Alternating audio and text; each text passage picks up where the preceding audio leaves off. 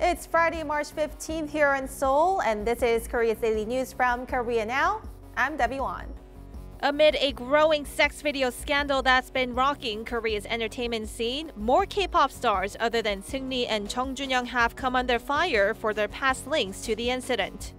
On Thursday, singer Jung Joon-young announced that he is leaving the boy band Highlight, formerly known as Beast, after admitting that he had watched one of the illegal sex videos that his friend Jung Joon-young shared in a mobile chat room. Now, when the sex video scandal first broke, Jung strongly denied news reports that he was one of the members in the group chat room with Jung Joon-young and Seungri. But the singer has now reversed his earlier claim and confessed on his Instagram that he did receive a video from Jung and did have inappropriate conversations. Jung went on to say that all of these behaviors were extremely unethical and I was stupid.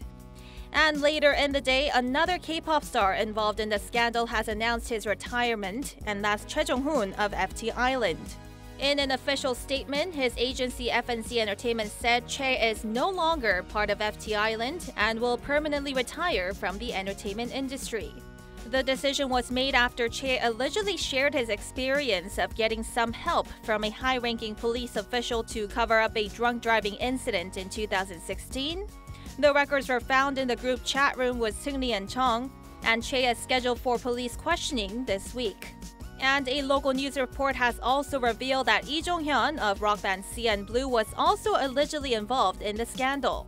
SBS reported on Thursday that Lee was in both group and personal chats with Jung to not only receive illegal sex videos, but also to ask Jung to send over, quote, young and pretty women to play with.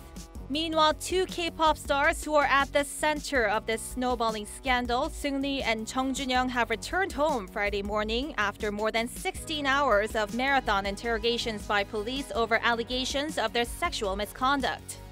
오늘도 성실히 조사를 마치고 나왔습니다. 그리고 오늘 저는 정식으로 병무청에 입영 연기 신청을 할 생각입니다. 허락만 해주신다면 입영 날짜를 연기하고 마지막까지 성실하게 조사받는 모습 보여드리도록 하겠습니다. 네, 먼저 아직까지도 정말 죄송하게 생각하고요.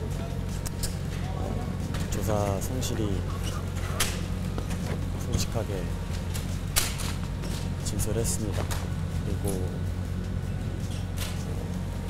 회자되고 있는 황금폰에 대해서도 다 있는 그대로 다 제출하고 솔직하게 모든 거 다 말씀드렸으니까 무리를 일으켜서 정말 죄송합니다.